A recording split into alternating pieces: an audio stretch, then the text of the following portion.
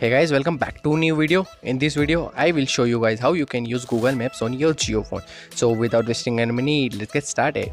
So what you have to do is just enable the data connection from the quick toggles, and after that head to the settings and just scroll down until you find geolocations.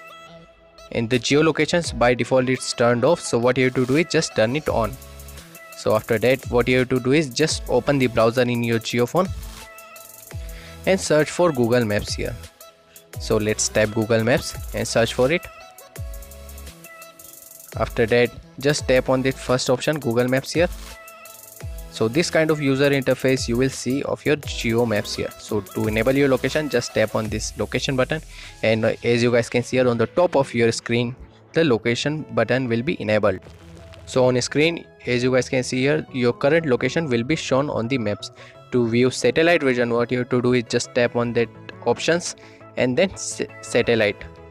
So this is the satellite version of the Google Maps, so you can use it easily to navigate and also search for different places.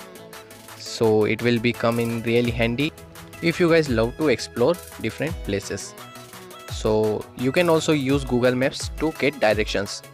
So how to do this? What you have to do is just go to this direction button here and press OK, and this kind of user interface you will see, and just enter your current location and the destiny where you want to reach, and it will show you directions.